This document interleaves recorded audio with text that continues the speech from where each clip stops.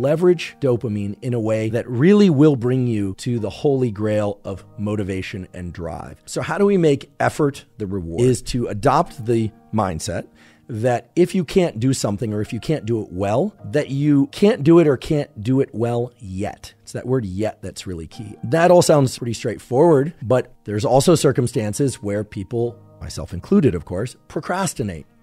So how can we overcome procrastination? Well, it turns out that there are findings from within the addiction literature that turn out to be very powerful towards leveraging our way out of procrastination. A very potent set of tools that you can leverage to overcome states of lack of motivation, overcome procrastination. Now, how do I know the contour of this so well? How do I understand the inner dynamics of it? Well, part of that relates to my work as a neurobiologist, but it also relates to the fact that I'm somebody who waits quite a while right up until the sort of last minute possible to complete something for activities that I don't want to do. I'm very familiar with the procrastination process. Imagine you're in an amotivated state.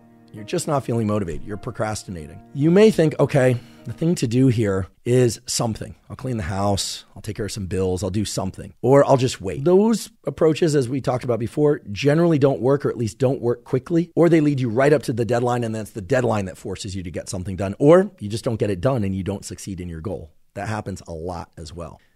The typical advice would be just exercise for 1 minute. Okay, just get 1 minute of exercise or 5 minutes, and then use the successful completion of that 1 or 5 minutes as a milestone that allows you to then move to the next milestone. And indeed, that approach can work. But for a lot of people, even that won't be possible because they just can't get motivated, or they do that 1 minute or 5 minutes and they're just like, okay, I'm still in the trough. I'm not actually feeling that great. In those circumstances, it makes sense to do something that's tangential to the whole path that you're trying to pursue, this goal that you're trying to pursue, that really will bring you to the holy grail of motivation and drive. So the way this works is the following.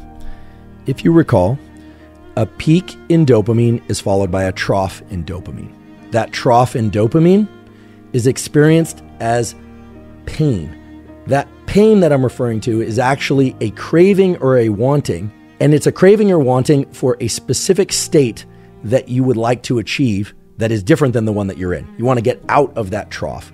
And as you recall from earlier in the episode, that trough is the stimulus for the ongoing release of dopamine that provides the propeller, the motivation to go forward and seek some goal. But the rate at which you get out of that trough is proportional to how steep that trough is.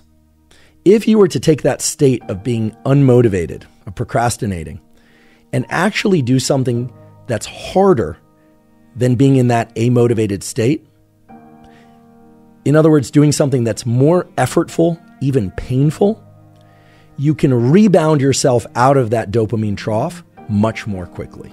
And the way to do that is to either engage in some tangential activity, meaning an activity not related to your goal that puts your body into a very different state that is, believe it or not, much worse than just being amotivated. And when I say worse, I don't mean picking some task that normally you don't like to do, but now you're willing to do.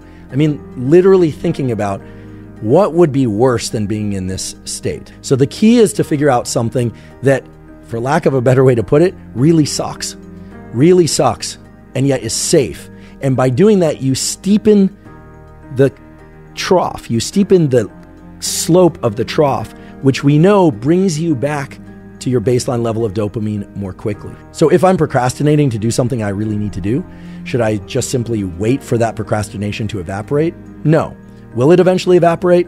Maybe. Will a deadline eventually surface that will trigger me into an anxious or activated state that will allow me to complete what needs to be done? Maybe.